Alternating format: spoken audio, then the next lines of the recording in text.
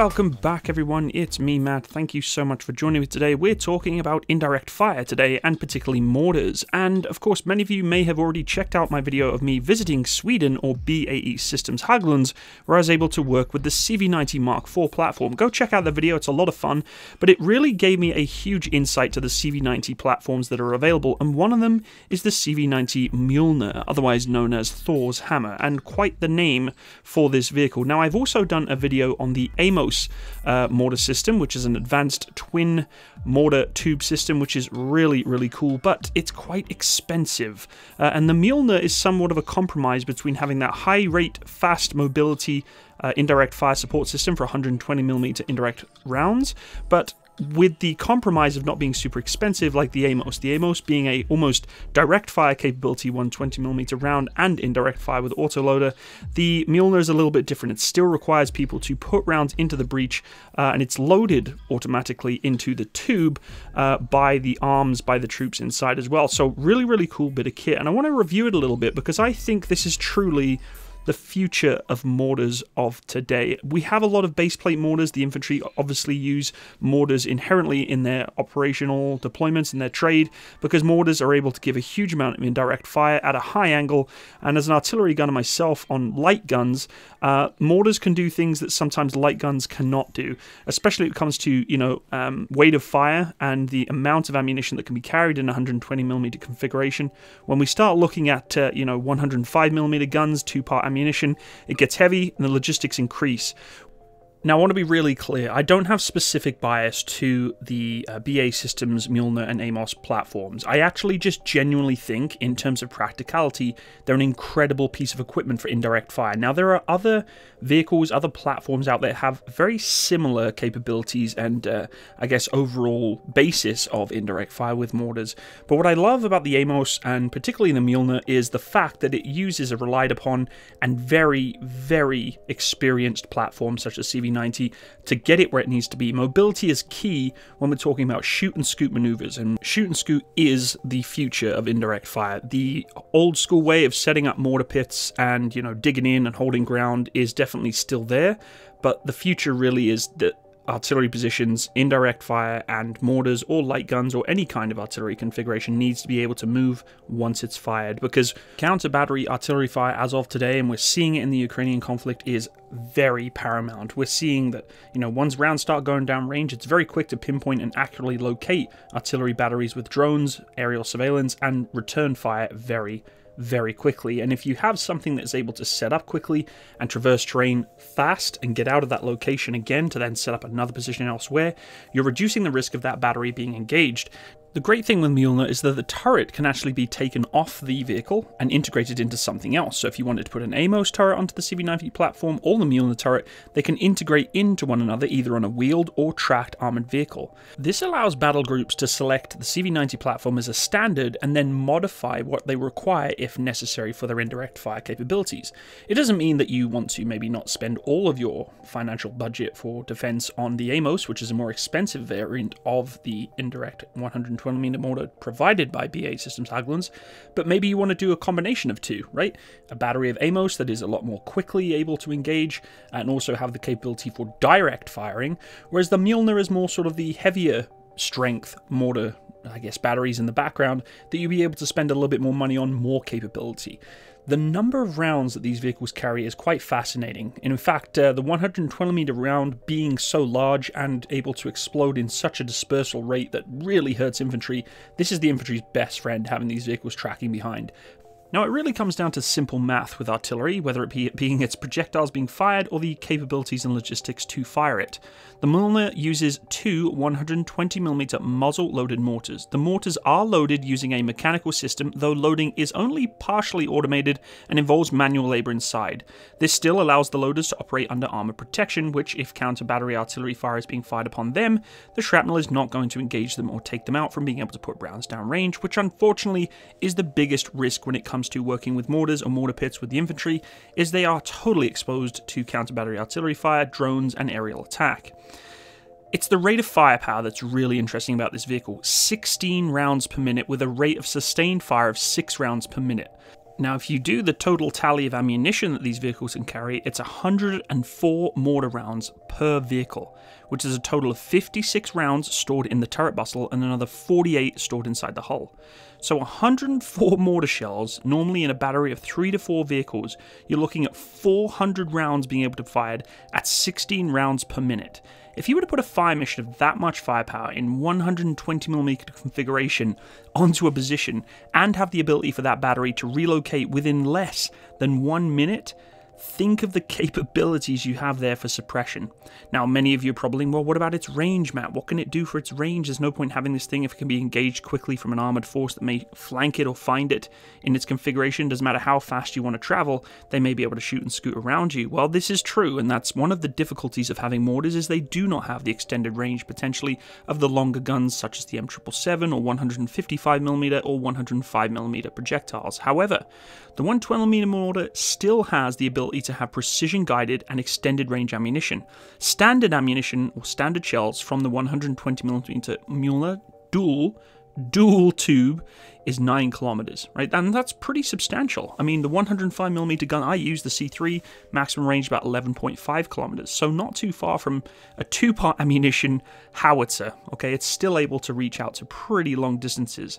It can also be given extended range shells that go to a maximum of 13 kilometers, and the Strix guided ammunition does have a shorter range of about 5 kilometers. But overall, considering the amount of rounds you have on board of this thing, it is a huge game changer for giving indirect fire support to light battle groups that require fast and agile artillery support, and not the more long-term heavy-duty support such as, HIMARS, M777s, the bigger calibers. This is really giving a lot of flexibility to the battle group to suppress targets, while infantry battle groups, infantry fighting vehicles such as the CV-90, able to interject and find those targets once they've been battered to pieces. The number of ammunition, though, that these things can carry really speaks a huge amount to this. Mortars are digested in logistics quickly, especially in an infantry configuration. We've seen many times infantry troops, lugging in the ammunition as much as they can, and the logistics of mortars is difficult. Infantry can carry enough of it to get them by, but for sustained fire, it's just not going to do it. The mortars in dual configuration can be elevated up to about 85 degrees, which gives that really nice high angle into depression or into sort of gullies or sort of in-depth positions really, really well. And the turret is actually able to only be limited to about 60 degrees for traverse, which isn't a huge amount. You'd expect more of a 360 degree, but at the end of the day, due to its mobility, you're just going to neutral turn into a position wherever you need to fire. Now, of course, the Mjolner does come from BAE System Hägglunds, more specifically a Swedish requirement, and a contract of about 40 of them was signed in 2016, and the Swedish military commenced them through 2019 and 2020. The Swedish designation, here we go, folks, Granatkastarpansarbandvagn 90. Oh my sweet lord, I don't even know if I said that right, so I'm just going to say it in its abbreviated form. The GRKPBV 90. I tried. Yeah, it's incredibly useful for the Swedish military in my eyes. Again, for the Swedish terrain that I've seen, lots of sort of forest land, can get really cold and snowy, of course, being in Sweden. The mobility of the CV-90 works just perfectly with the Swedish military, a small, agile force that has a massive amount of flexibility that can work alongside the rest of the CV-90 platform that is obviously a native production vehicle brand for Sweden, so really, really good. The Swedish military ordered 2 AMOS systems also with the CV-90 system, but there were no further orders. And the Mjolner was really the other attempt to create that close support weapon with rapid fire rate, and I truly do feel like, for myself as a Canadian, I think the AMOS or the Mjolner would be a fantastic accompany sort of infantry support indirect fire capability for Canada for sure, or across the globe.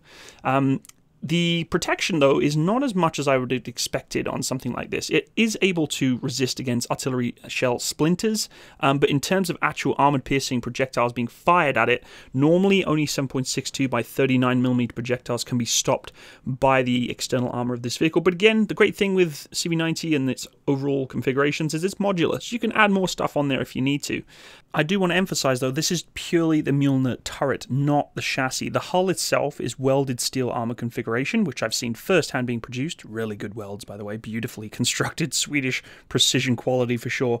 But that is able to stop a multitude of rounds, including the 14.5mm armor piercing rounds and blasts of up to 10 kilograms of TNT. Furthermore, you can add on those ceramic armor kits. So, it is the turret that's a little bit more exposed, so it would require that extra armor and that extra, protection. But overall, it's not going to be engaged primarily by, peer-to-peer armor. It's going to be engaged normally from counter-battery artillery, and that's what you want, right? You want this to be able to take a good slamming from some, proximity rounds that could be fired back at it if they were detected from counter-battery detection systems.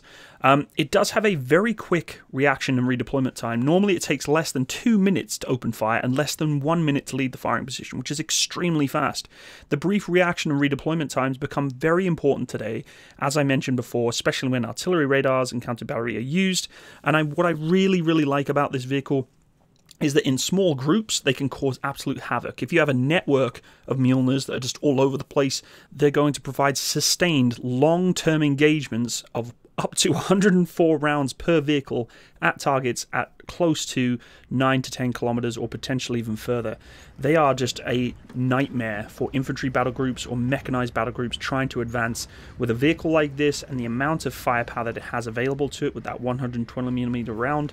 You're not going to have a good day, and these can really sort of scoot around the flanks and provide a ton of support, especially if you're trying to get a force like a quick reaction force or QRF to dive into a headstrong battle group that's got some gaps in the lines. Maybe this is able to suppress as troops sort of flow through those lines, and really, really capable artillery support. Now, what I will say with the Mjolner is it's interesting how there's not as much interest in it, i.e. people are not buying it, and I think a lot of that comes down to they haven't realized its potential yet. I personally do feel that the infantry, although cheaper to maximize mortars, really don't get the same benefit that this has. And I don't think enough nations, countries, have really invested into the short-range mortar systems as much as other countries have, like Sweden, because they just don't have the same, I guess, context. The United States military have been doing a lot of research with their Hummers. I've done some videos on their platforms, including the Hawkeye, which is a sort of a 105mm gun on the back of a Humvee. There's been other configurations of American Hummers having, the 120mm mortars on the back that are also very, very quick at being able to deploy and resupply and sort of use that sort of flanking indirect fire capability. But what I'm trying to sort of emphasize with the Mjolner is that relied upon chassis, the CV90 chassis, is giving a huge capability for that off-roading mobility that, say, the Humvee may not have, or wheeled vehicles may not have. There's always a compromise, right? Do we want something that's fast and agile to go across terrain that's pretty gnarly, muddy, snowy, etc.? Or do we want something that can redeploy quickly, be rearmed quickly, logistically on a MSR, a main supply route, such as a wheeled vehicle that isn't really going into the bush or going into the thick of it, and it doesn't need that amount of required armor that, say, a tracked vehicle like Amos or Mjolner will have? There's a compromise there, and I don't think that compromise has been really required by many nations yet, but I'm looking at a lot of reports and scenarios and stories of artillery occurring in places like Ukraine right now, and I truly do feel like Mjolner is going to start coming a lot more into the forefront of nations that may require that stopgap between short range, 81mm mortars with the infantry, even potentially 120s, to the heavier caliber. And this agile, quick reaction artillery, I think, is very, very useful. And I'm hoping we're going to see more of Mjolner and Amos in the future. But what do you think? Let me know what you think about this vehicle. Maybe you've used it before. Maybe you're part of the Swedish military. When I did go to BAE Systems Hägglunds, there was some discussion about them using this vehicle and demonstrating it. I would love to have a go of this vehicle. I think it'd be fantastic, especially myself being an artillery gunner. It'd be a fantastic addition to my my portfolio of artillery pieces that I've been able to fire. Really, really cool. And if again you have used it, please let me know what you think of it. I'm really curious to get first-hand experience from the user of these vehicles, what you thought.